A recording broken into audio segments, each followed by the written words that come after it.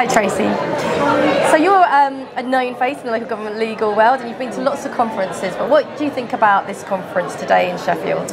I think it's most relevant to what's going on in terms of local government, nationally and locally. Yeah. So very relevant, very interesting. I've learned so much from it. Got some good guidance and good pointers as well. Yeah. I think a totally relevant topic for this current period of time.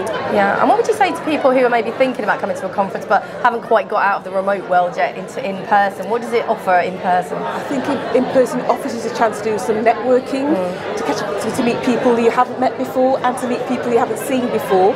A new chance of learning, new opportunities, and good experience in terms of what's going on out there. Absolutely. And also other ways of learning as well, because you can sit and talk to people about what they're experiencing, the difficulties. For example, we're experiencing difficulties in recruitment. I've spoken to others, have given me some ideas of what we could try and what we could do differently. So it was a good opportunity to do that. Absolutely, and it's great to have the corporate partners down here as well, to be able to discuss it with them, and some of the temp agencies as well, in order to really get an idea about recruitment struggles. And also LLG are really conscious of that, and we're trying to raise our game with the National Graduate Recruitment Campaign and bring through and really expose local government law as a career to people at universities at the moment, because they often don't hear about it. That's very true, and we do something similar as well together with the University of Wolverhampton, where I'm from. Okay. We attend their law fair every year and have a stall there, and we meet the students who are up and coming, the next generation of solicitors and barristers, and we tell them about local government and what it has to offer. A lot of them don't know anything about it, so we give them the insight.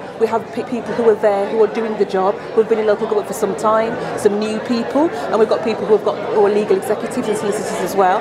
And we also offer work experience, so it's a valuable opportunity for the up and coming next generation of solicitors.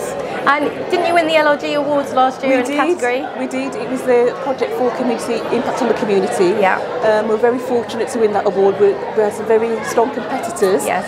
And it was a lovely evening, and we were just really chuffed to have won. Well, congratulations on that, and enjoy the rest of the conference. Thanks for talking to me today. You're welcome.